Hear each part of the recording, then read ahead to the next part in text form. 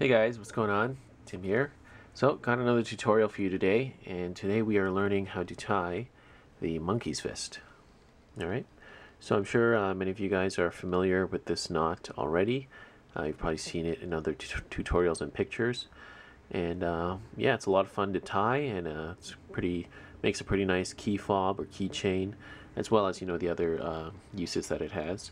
So I've got a couple examples here. This is a larger monkey's fist that I tied a long time ago, just just for fun. It's got a large steel ball bearing inside, and yeah, this has got the 5 strands on each side. But today we're going to be learning how to tie the smaller one, and that's this one here. This is just a 3-strand monkey's fist, and there's a marble on the inside. Okay, so yeah, let's get to the tutorial. Alright, so I've got my paracord here. I've got about 4 feet of the burgundy, and I've got a plain old marble here. Nothing special about that. Okay, so the easiest way I found to tie this knot is to kind of use your fingers as a bit of a jig. Some people, build little jigs out of pieces of wood and whatnot, but you can do this with your hands. So what I like to do if I'm tying a smaller monkey's fist, I can just use my first 3 fingers here, and you're going to start at closer to one side of your piece of paracord. So I've got it maybe about a hand length here. And then, yeah, I'm going to loop over once like this. So you're going to do 3 passes, because this is kind of like a 3-pass monkey's fist. So 1, 2, 3, like that, right? I just went over and under my fingers. On the 4th one, you kind of use your thumb to pinch this here, okay? Then now that you've gone this way, you're going to go this way around these passes, okay? So you see I'm creating a gap here with my middle finger, my ring finger. I'm going to go behind, so behind here, and I'm going to go around here through the back. So I went around through here, so I'm just going to pinch it there, pull it through. Okay, so that's 1 pass. And I'm just going to do that 3 times. So again, around and behind. That's 2 passes. So you want to make sure, see how it's starting to go underneath here? You want to keep them lined up properly. So make sure your paracord doesn't, the loops don't get all out of whack. Okay, so now at this point I've got 2 passes, and this is where the tricky part starts. At this point you're going to insert your weight. So see how I just kind of transitioned 1 finger out of there? I've kind of made the gap a bit bigger. I'm going to take my marble and I'm going to place it in the center here. Just to give you a bit of a tip here, if you make this center part a little tighter, it'll hold the marble in place after you remove your ring finger out of there, because at this point afterwards you're going to start looping this way, and your finger will be in the way. So if you make this part just a little bit tighter, it can kind of help and hold that marble in place. It may not work as well with a heavier weight, because it'll just fall out. So again, I'm just doing one last 3rd pass here. So having, it is a little easier with a marble because the weight doesn't fall out so easily. So see how I'm kind of tightening it down, giving it some good tension. That's going to actually hold my marble. So see, I'm just slowly removing my finger out of there, and you should have something that looks like this. Okay, so my marble is in the center. I've got passes 3 on vertically and horizontally. Now I'm going to go horizontal passes again, but I'm going to go through this way. Okay, so let's go 1. And this will take a little practice, guys, to get right. So I've got 1, and now I'm going to go through this way, right? So I'm going this way through the bottom loops.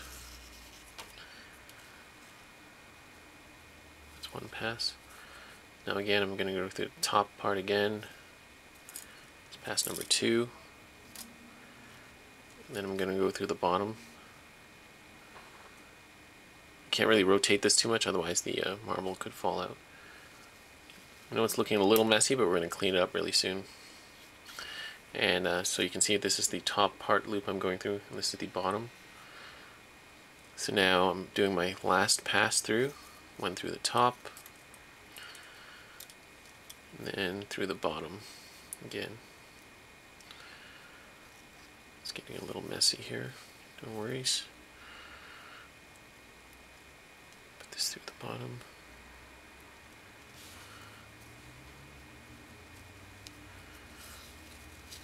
Okay.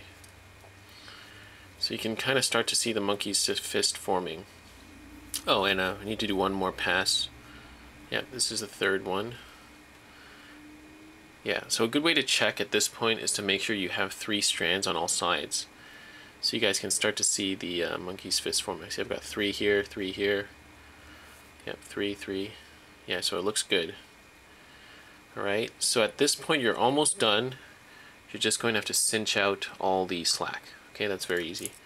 And if you end up with uneven strands here, like these bottom 2, you can always adjust that later on just by cinching more slack through the knot.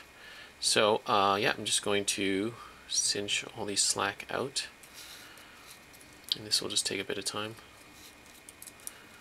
So just pay attention to all your strands and make sure that they are they're staying lined up. You don't want them to cross over and you start to tighten them, and they get that could cause your monkey's fist to be tied improperly. Okay, so I'm just going to continue.